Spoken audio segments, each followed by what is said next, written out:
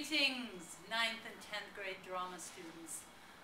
I'm here with Mr. Chanin, who will be teaching... Sorry, Dr. Chanin? Dr. Chanin? Roll it. Keep going. I'm here with Dr. Chanin, who will be teaching drama this year along with myself, Dr. Campana, Dr. Jillian Campana. Just because I'm a doctor doesn't mean you have to say you're a doctor. I am. No, I mean... I am. I mean, I'm a doctor, but... But I am too. No, I mean, I'm a doctor, like a doctor. Are you a physician? No, I'm a doctor of philosophy. So am I. Okay, we'll just... I have a PhD in fine. theater arts. We'll go with it for from now. New York University. We'll just 98. play along. It's fine. Dr. Campana will continue. We're here to talk to you about how theater came into being. There are 4 main theories of how this happened, and Mr. Chanin will Dr. Chanin. Dr. Chanin will be going over 2, and I will be going over 2 as well, even though I really could go over 4.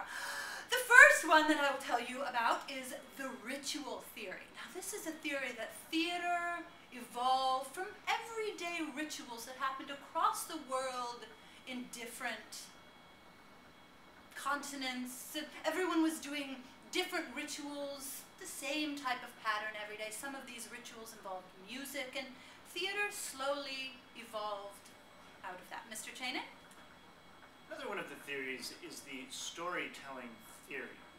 And again, this is really my area of expertise. You could essentially say that I am an internationally renowned expert in storytelling. But the storytelling theory posits that, let's say, even beginning with the caveman, people told stories. It's natural to tell stories. In fact, that's who we are as natural individuals. To have rituals as well. But obviously rituals would have had to have come after storytelling. No. Stories could have evolved from rituals. This is how we communicate. We tell stories about ourselves to other people. We tell stories about ourselves in our own minds before we start having some sort of ritual. But we're conducting the ritual before the story actually comes into fruition. You can't have a story so then with we a plot have these rituals. Before you're doing anything. But as we're doing these rituals, they're nothing but ritual. But when we tell stories, and then when we make these stories active, when we make these stories come to life, then I think we should have move on theater. to the next theory. Fine. Next theory is dance theory. Mr. Chanin will be going over that. This is actually my personal favorite because it relates to my own pastime. Many people do not know that I trained in dance.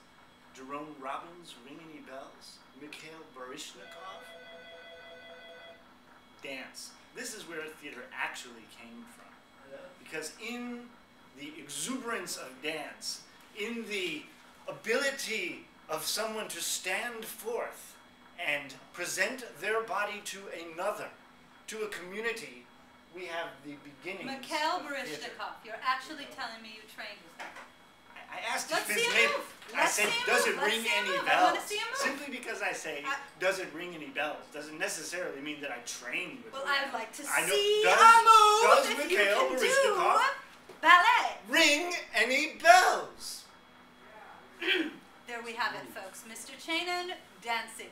Don't forget this. This is a moment for you to treasure forever. I'll show you more moves when class begins. The last theory is called the great man theory. It's a theory that one person, one genius, all of a sudden, one day said,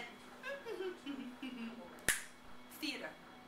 Theater exists, and it has music, and it has dance, and it has art, and it's pulling it all together to make theater. Personally, I, myself, believe that it should be called the great woman theory. I don't find Okay. I didn't agree with the theory in the first place. It's a little bit Because a ridiculous woman- that someone's walking around and says, "Hey, theater, I've got an idea. It'll be great." That's ridiculous. Women can Patently. actually But have the great these woman theater? intuitions. We're talking about caveman days, when the men were in control. Obviously, it's the great man theory. I mean, let's not be silly here. This is a class. Listen, Sir. Chanin, Yes, Dr. Campana.